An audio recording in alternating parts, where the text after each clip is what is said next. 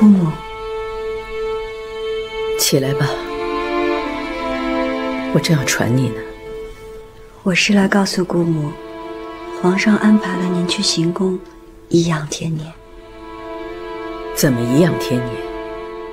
不入史册，不赴太庙，来日以无名无分的先帝嫔妃身份下葬，再也不能和先帝同穴而眠。不是这样的，姑母只要安心的在行宫待着，死后会安享爱肉，和先帝葬在一起。这个安排，你是有什么代价换来的呀？皇上疼惜我呀，才有这样的安排。没有你有护了氏的授意，皇上会答应你吗？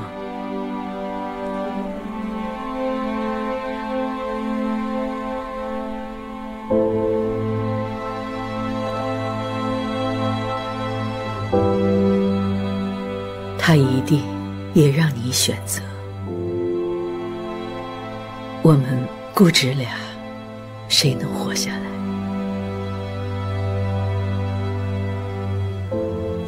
太后也来找您了。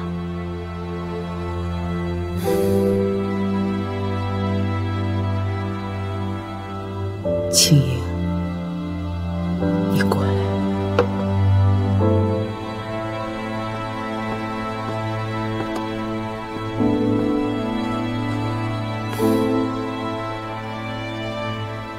姑母知道你的性子，你必然会护着我，你会舍去自己的性命，保住我的名分。可是你葫芦氏从来就是要我死，你死了有什么用？再说你死了，你心爱的弘历会放过我吗？啊，会让我翻身吗？就算他顾及到我是你的姑母，可我是堂堂大清的皇后，我怎么能够在你有葫芦氏的鼻息下没名没分，苟延残喘？姑母必须得死，他才会让你活下去，你才能够延续乌拉那拉氏的荣耀。姑母，你已经有了皇上的眷顾，你是乌拉那拉氏唯一的指望，你要得宠，你要做皇后。可是姑母，我从未妄求皇后之位，我只想跟皇上恩爱长久。你心里有弘历对吧？难道不想跟他生同寝，死同穴吗？你只有成了他的皇后，才能跟他生死不离呀。可是富察氏是一个好福晋，她将来也会是一个好皇后。庸庸碌碌，没有心气，乌拉那拉氏怎么就出了你这样一个女子？姑母，姑母，你怎么了？福上，福上，你怎么了？你葫芦氏给的这碗毒药，不为毒身，只为毒心。这宫里，哀家只能允许有一个乌拉那拉氏，这也是哀家最大的宽容。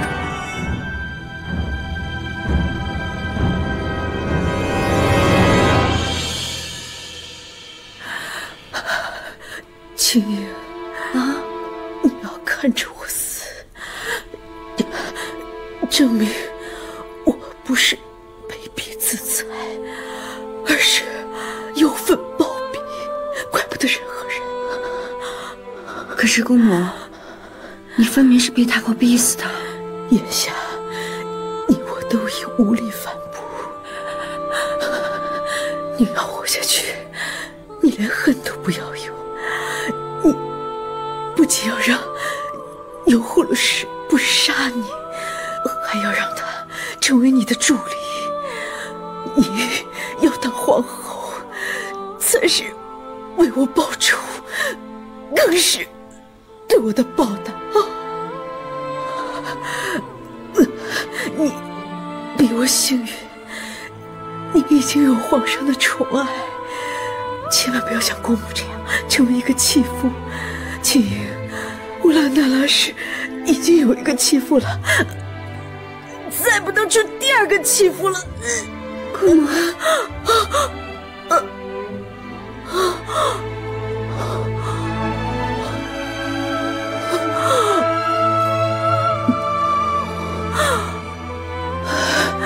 那一年，先帝封我为皇后，那是我最好的时光。是因殊荣，我爱的人也没有离开我。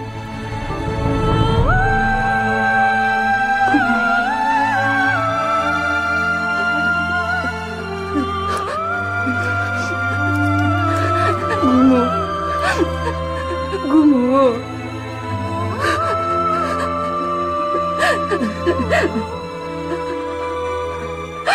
姑母，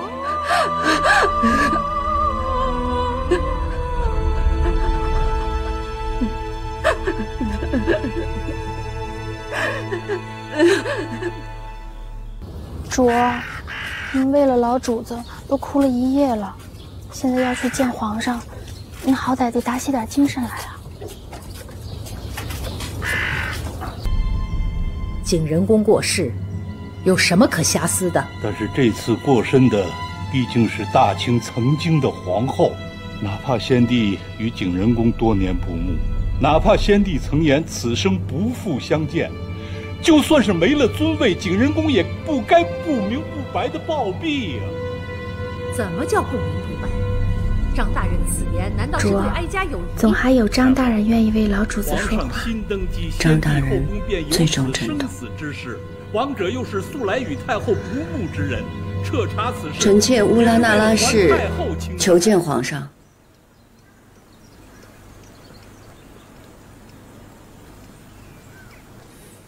进来吧。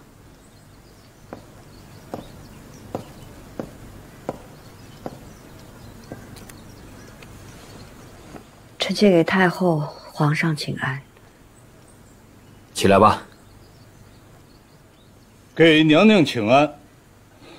娘娘，臣张廷玉正与皇上谈景仁公暴毙之事，娘娘是景仁公的至亲，务必为他讨个公道。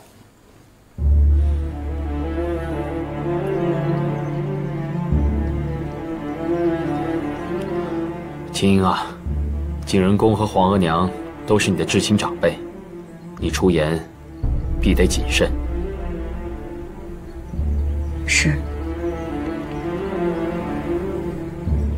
张大人，我因姑母去世，悲痛万分。可公道二字，却不知道张大人从何提起。姑母进族景仁公，悲愤交加，暴病多年。因先帝驾崩，姑母过分忧心，而居然离世。当时我侍奉在榻前，亲眼看着姑母驾鹤西去的。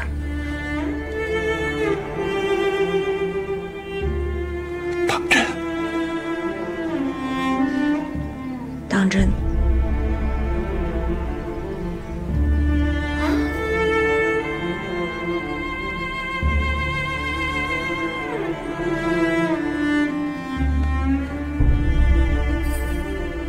太后、皇上，姑母过身，确是因为太在意和先帝的情分。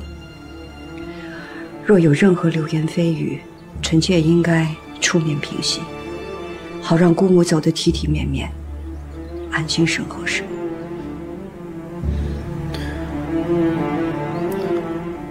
皇娘，那景仁公的丧仪还是得办得体面些。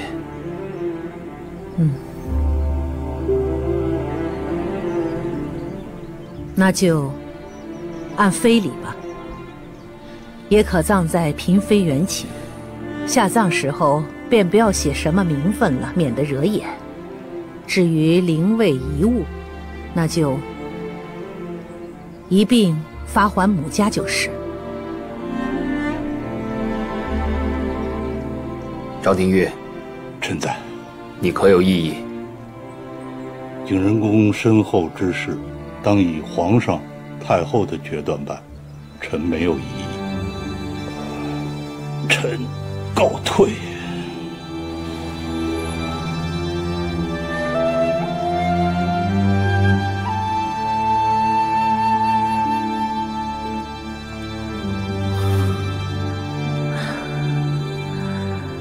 皇帝国事繁忙，哀家回去了。儿子恭送皇额娘。恭送太后。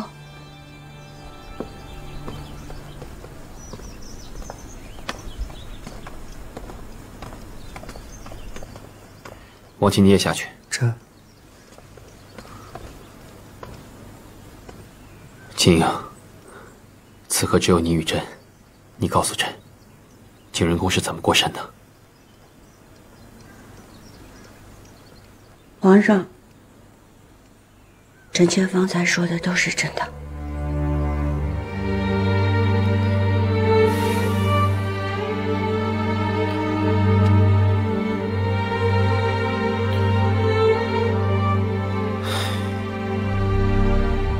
这事了了，也就罢了。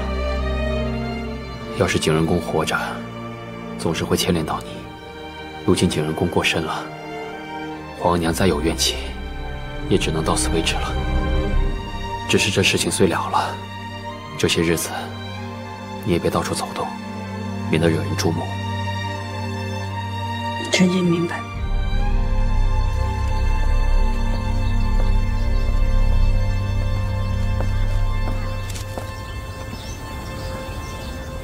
太后您放心，青如也是个聪明人。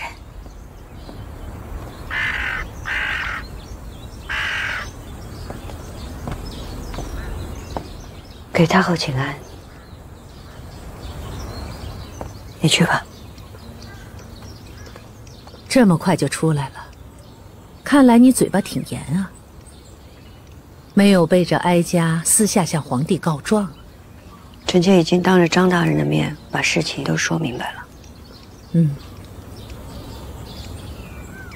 陪哀家走走吧。你姑母到底是怎么死的？说给哀家听听。姑母想要得到母后皇太后的尊位，无非是为了母族的荣耀。姑母最在意的就是和先帝生同亲，死同血。可先帝对姑母说出了此生不复相见，姑母便心如死灰。她得不到先帝的心，赢了太后又如何呢？所以她选择保全了你。看来，她还是疼你的。姑母是疼臣妾。可是，在这个宫里边，能保臣妾的，只有太后。哦，太后并不想要臣妾死，太后想要姑母死，而且死在臣妾的面前。若是有人对姑母的死有猜测，由臣妾这个亲侄女的嘴里为您分说，便没有人敢污了太后的清誉。你很聪明。不是臣妾聪明，是一切都在太后的掌握之中。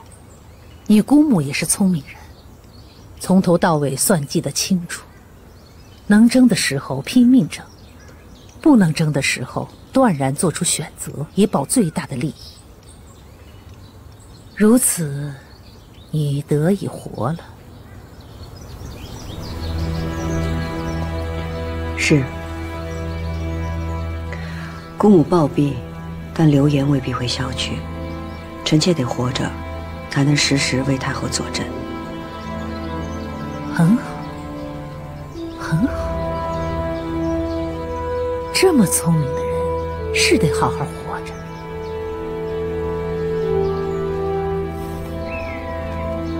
谢太后。主儿。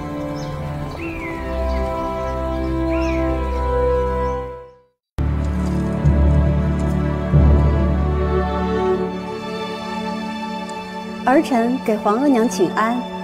臣妾给太后请安。起来吧。谢皇额娘。都坐吧。从前自己是个嫔妃，赶着去向太后和太妃们请安，如今一转眼自己都成了太后了。瞧你们年轻一辈的，娇嫩的像花朵。太后自己才是那朵开得最娇艳的牡丹花，不像我们年轻沉不住气，都是经不得细看的蒲柳。小嘴巴巴的，会说话。谢太后夸赞，臣妾愚笨，请太后教诲。今日是皇帝登基之后，你们头一回来请安。哀家也有几句话要嘱咐。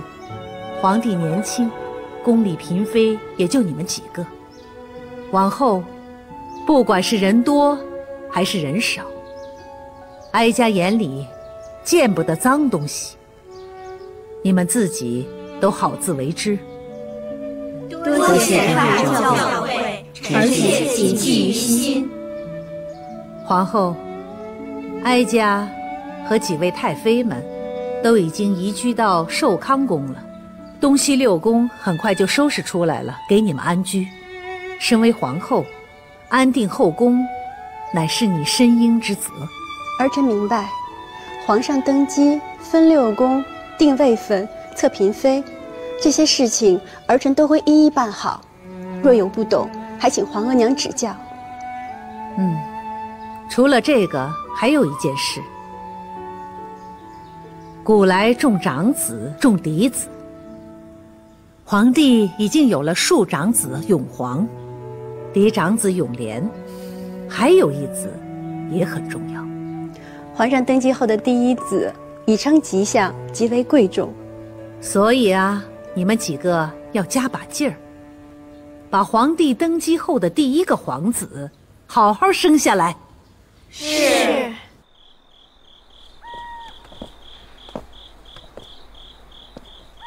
给秦主儿请安。这是皇上让您送来的？是。皇上知道秦主儿在此守丧，劳心伤神，特意嘱奴才送来这玉镯参汤，让秦主儿安心养神，保重身子。皇上还说，眼下这局势，秦主儿颇为艰难。皇上从未忘却秦主儿和皇上是心意相通的人。秦主若有不顺心之时，想想皇上这句话，再不顺心也能安心了。皇上的心思我明白了，劳烦王公公深夜走一趟。奴才告退。走。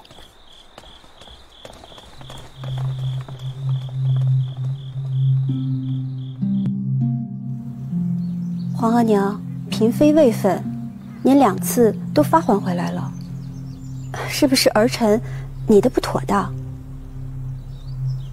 你是怎么拟的，又是怎么改的？你是皇后，事事要思虑周全。皇额娘是不满意乌拉那拉氏的位分。儿臣未能及时明白皇额娘心意，是儿臣的错，还请皇额娘教导。乌拉那拉氏呢？她在景仁宫守丧3日，今日应该礼毕。那她应该已经来了。傅家，太后，亲主已经到了，那让她进来吧。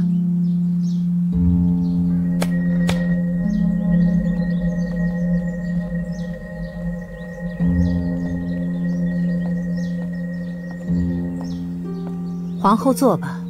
是。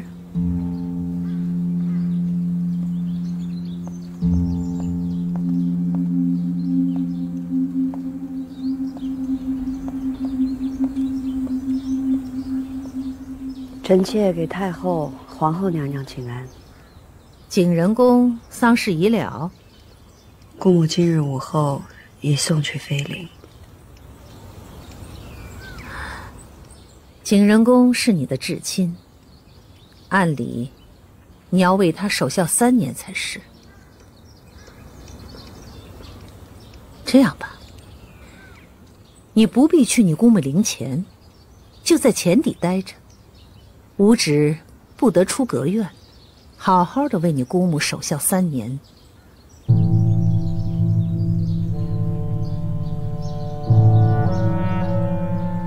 可是要守孝3年，就看他有没有这份孝心了。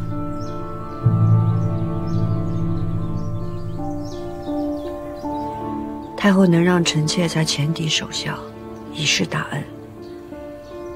臣妾谢恩。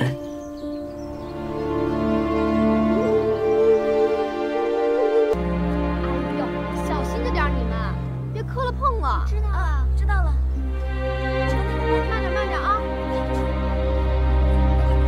哎，你这个放歪了。来，我那个保卫盒子给我放好了啊，千万别摔了。帮我一下啊！来了。哎呀，咱们这一走，崇华宫就要落锁了。抬高点儿。你说这青姐姐还出得去吗？放上去，放上去。太后说让她守孝3年，怕是一辈子都不会放她出来了。谁知道呢？拿过来，拿过来。哎，小心着点儿，别弄脏了。那边轻点儿，那可是皇上赏的。都收拾妥当了。来来来，主儿，你听见了吗？他们咒咱们在这一辈子出不去呢。其他的主位分陆续都定了，搬走了，咱们真要在这住了3年才出去，这宫里还能有咱们立足的份儿吗？若姐姐别说了，主听了岂不更伤心？就你知道，我不也是为主担心吗？